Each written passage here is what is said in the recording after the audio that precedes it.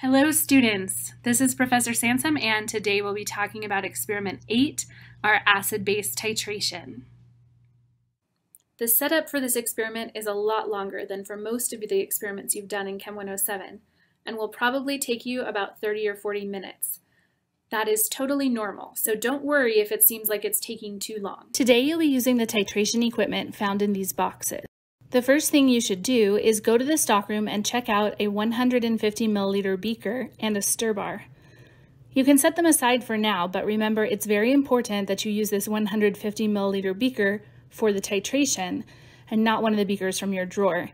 This is necessary to ensure that the sensors are able to record the data reliably. To start setting up the equipment, attach the drop counter to the ring stand by sliding it on and then tightening it.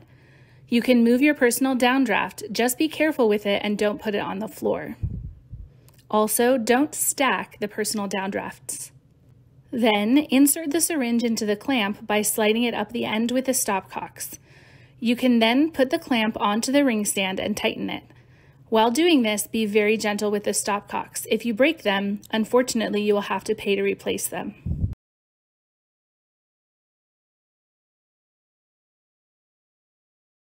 You'll have to rinse out the drop dispenser with distilled water.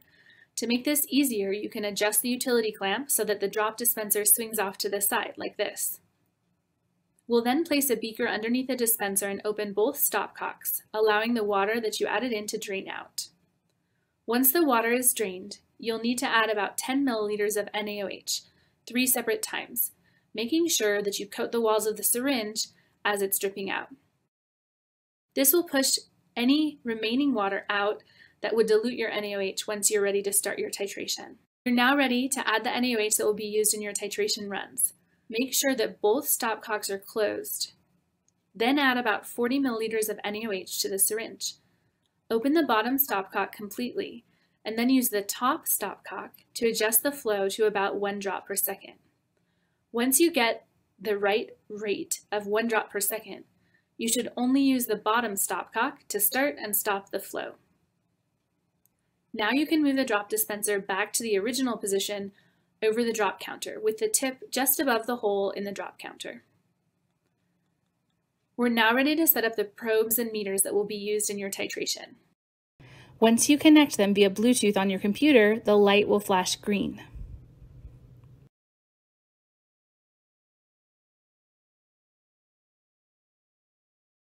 Next, you'll need to attach the blue pH meter. Be very careful because you have to unscrew the bottle before you can remove the pH meter. And you should put the storage solution bottle in a place where it won't spill. Also, check right now to make sure that the glass globe at the end of the pH meter isn't exposed and there's still a blue plastic piece there to protect it. Now you'll rinse the pH meter with distilled water, and after that you are ready to set up the software.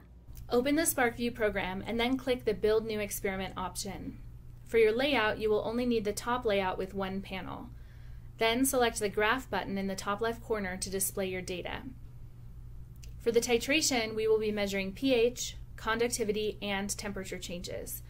Using the Graph toolbar, click the Add Y-axis button twice so that we have 3 vertical axes to work with. Assign each of these axes a measurement. We'll first assign one with temperature in degrees Celsius. Then we'll include pH. For your last Y-axis, select the Conductivity 10x sensor. Unlike graphs we've created before, we will be measuring our data in terms of the volume added to our solution rather than time. Click the button under the X-axis that says time and change it to fluid volume in milliliters. If your SparkView program isn't allowing you to change any of your axes to these settings, it may be because your sensors are not plugged in or connected to the SparkLink Air unit. Now we'll calibrate the pH sensor. There are a few ways to access the calibration menu for pH. In the bottom left corner of the program, you may find 4 different boxes for each sensor. Click the one assigned to pH and select Calibrate Measurement. You can also access this menu by clicking the Hardware Setup button in the bottom right corner. It's the button with a cogwheel on it. A sidebar will appear, and there you can select the crosshairs that are on the same line as pH. If you cannot get to the calibration menu using either of these methods, Your user interface may be different from the one shown, and you should ask your TA for help. In the calibration menu, make sure that your settings are assigned just as we have them here, and then press Continue. The program will ask for 2 points of reference for pH. You'll need to rinse the pH meter first with distilled water. Then you'll need to find the pH 4 buffer solution. There are only 2 sets of buffer solutions per lab room, so be patient as they're passed around between the lab groups. Once you have the pH 4 buffer solution, put the pH meter in the solution and stir it around for at least 30 seconds. Then click Set Calibration where it says pH 4.0. Rinse the sensor again with distilled water and then repeat the process with the pH 7 buffer solution. Now your pH meter should be calibrated.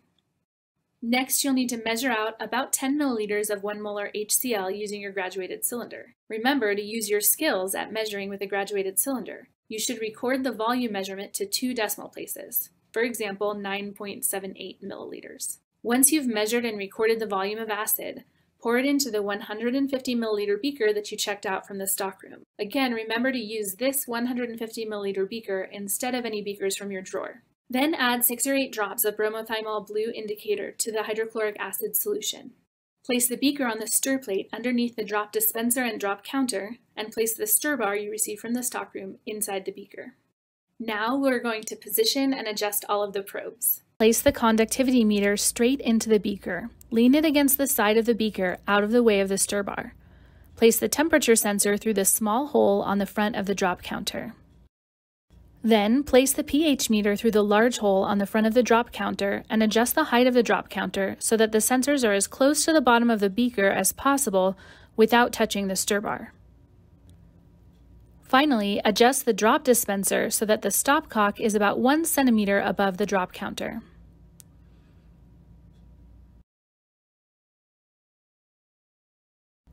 Then, add enough distilled water to cover the glass bulb on the pH meter. Once all of the probes are in place, turn on the stir plate and double check that the stir bar can spin freely without hitting any of the sensors. If necessary, adjust the sensors to be higher.